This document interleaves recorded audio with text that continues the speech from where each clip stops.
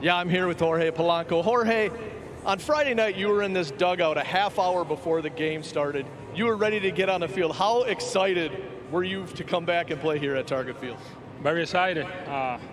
Like you say, Friday, I was just happy to be here with the guys, and I was excited to be on the field. That's why you saw me half hour earlier.